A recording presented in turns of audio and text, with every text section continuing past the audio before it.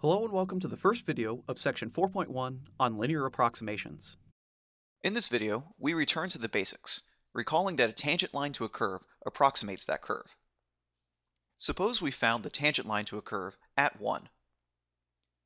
As we increase our magnification, we see that for x values very near 1, the tangent line and the curve are very close.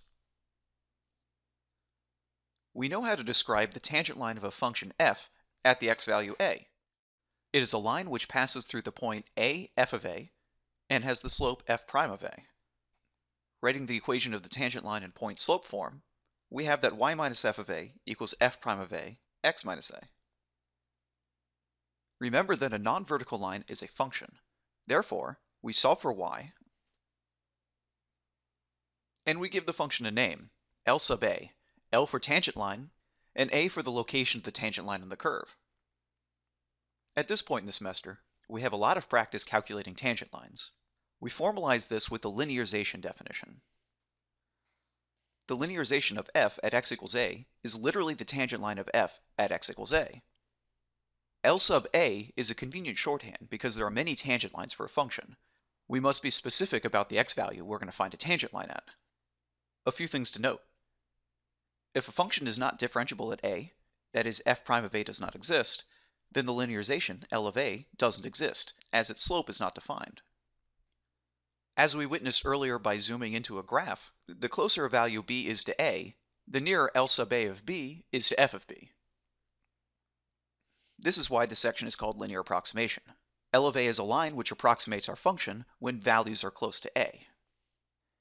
In fact, if x is equal to a, then the linear approximation and the actual value coincide. Linearization is a tool which allows us to view potentially complicated functions as simple lines, at least when we're close to a specific value. Calculating with lines is a breeze. After all, it's only addition and constant multiplication. No square roots, no higher powers, no trigonometry. Take the example of the square root function. We can find the linearization by first finding the derivative. For any x value a in which f is differentiable, we can find the linearization of the square root function. Now we can use this linearization to provide a reasonable estimate of the square root of rational values. Take, for example, the square root of 16.024. The nearest value to 16.024, for which we can quickly calculate a square root, is 16. Let's take a equals 16 in our linearization.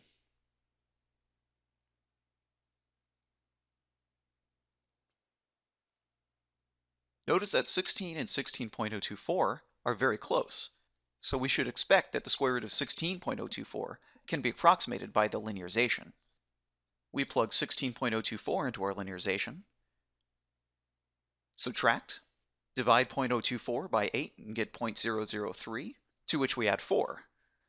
Our linearization anticipates a value of 4.003 for the square root of 16.024. which happens to have an actual value very close to 4.003.